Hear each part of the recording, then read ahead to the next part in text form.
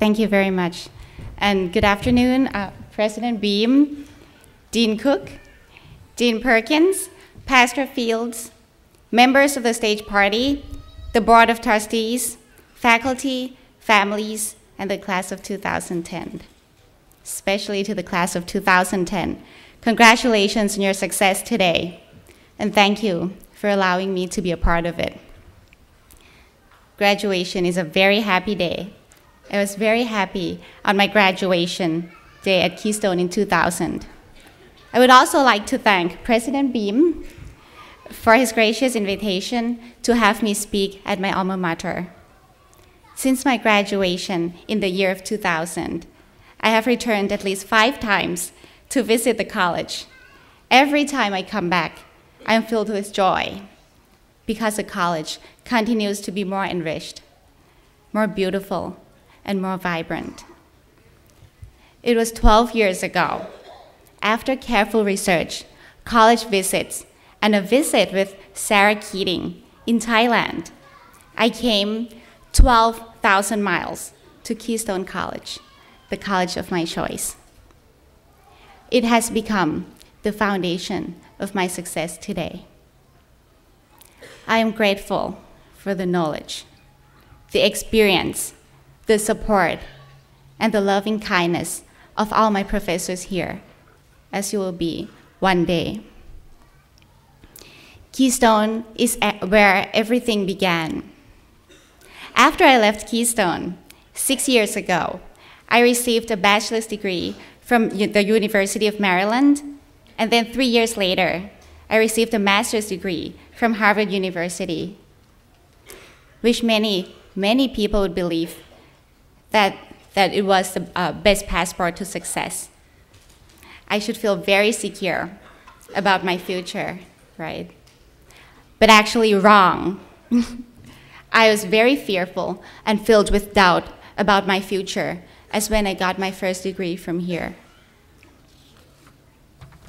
As joyful as the day was, so many of my classmates at the University of Maryland and Harvard shared the same uncertainty and fear on our graduation day. One of them said to me that she always had excuses for not starting doing anything with her life until she received this degree. Now, there are no more excuses. If she failed, it was all her fault. That is a very scary thought. The very same thought may be occurring to some of you right now, especially when you still have to go find a job or are still waiting to be accepted to the graduate school of your choice. Some of you may succeed right away, but some of you may fail a few times. That is very normal.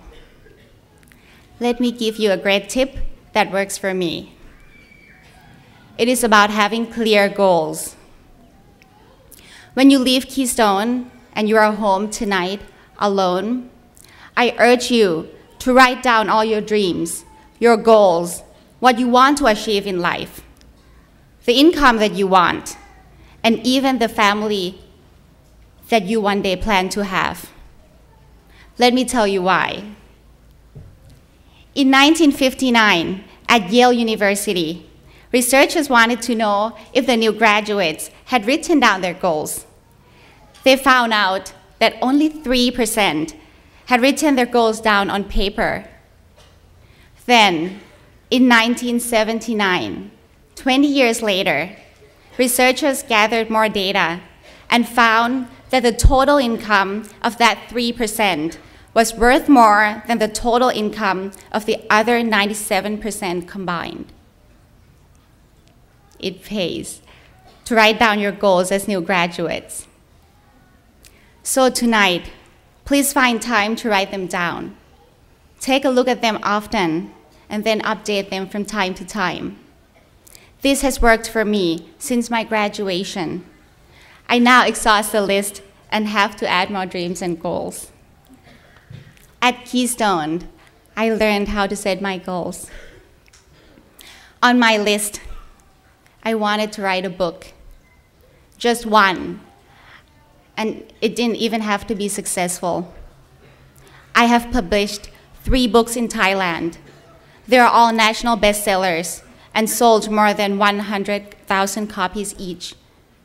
In Thailand, most books only sell at around 3,000 copies.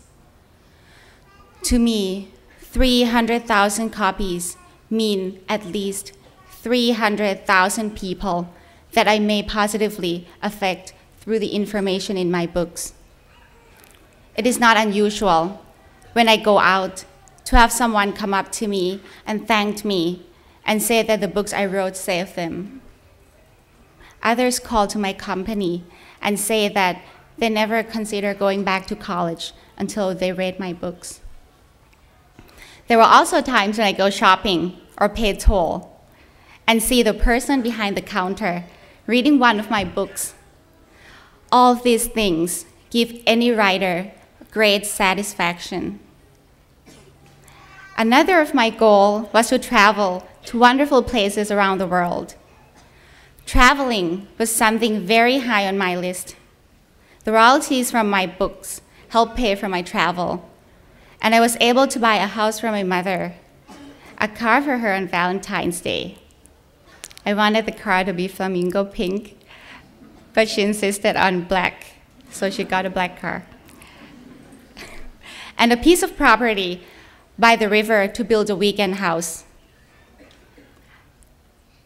Families, I just wanted you to know what is in store for you. I also wanted to have time to learn how to manage my own money and make my money work for me so I can be financially secure early in life. High on the list was also to finance a child's education. Any child, and just one. My sister and I co-founded our Ocean of Wisdom Foundation that now supports 300 Hill Tribe children to remain in school each year. We are proud that our management fee is 0%. My sister and I agreed to absorb the cost, so all the donations go directly to the adopted children. If no one had stepped in, these children would have become cheap laborers or drug dealers. This is the wildest dream on my list. I never thought it would ever come true before I was 60. So now I know that everything is possible. You just have to start dreaming and setting some deadlines, and also establishing some goals. On my list, I did not write down that I wanted to be voted by the Thai Cosmopolitan magazine to be the Businesswoman of the Year in 2007, but that did happen. I also did not write down that I wanted international recognition, but in 2008, I received an award of Woman of Exception in the field of science from Parmigiani in Switzerland. Life is not all too serious. I get to do TV commercials, model for Estee Lauder. It was beautiful. I sent it to all my friends. They did a lot of retouch. Elongated my legs. It was supposed to be a secret. Host TV shows and radio programs. Write weekly articles for 2 leading business newspapers. In fact, one is due tonight. And it's really great that my office can be anywhere in the world as long as there is internet connection. I think when you are so busy realizing your dreams and goals, sometimes the universe just surprises you like that. I know that these surprises await you as well. Be open to the possibilities. Goals are very powerful. They give you drive. They give you energy. But you, yourself, have to decide what you want, and then the rest is never as hard. One of my mentors once said that the best way to predict the future is to invent it. Now is the time for you to invent your own future. the time is today. I would also like to remind you of how lucky you are. People around the world, especially in Thailand, would like to attend college in the United States, but many cannot afford it. Less than 1% of the world's population hold a degree from America. You are among the top 1%. Please be aware of your luck. Another of my mentors said on the day of my graduation that when much is given to you, then much is expected of you. Never underestimate the impact of a good mentor.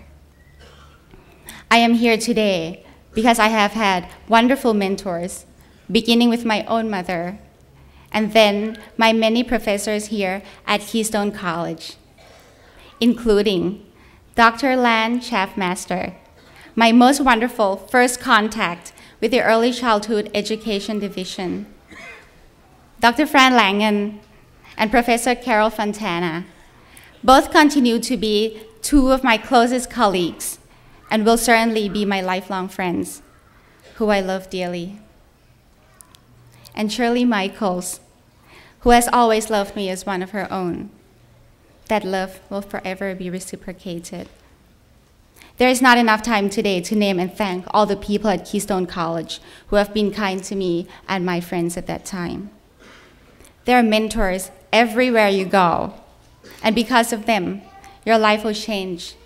And along the way, I hope that you have the opportunity to mentor someone as well. This cycle does not end. Your stage in life has changed. Now is the time for you to give back to society, and not only to the society, but to the world. Now, the world is in so much need for people who are educated and have good hearts. Remember to set broad goals, step out of your comfort zone, challenge yourself. I would also like you to think of working internationally and perhaps working at my school in Thailand. I will also tell my friends and associates to study at Keystone as well. Now is the time. You have the tools, and the world is waiting for you. Congratulations, and again, best of luck for the future.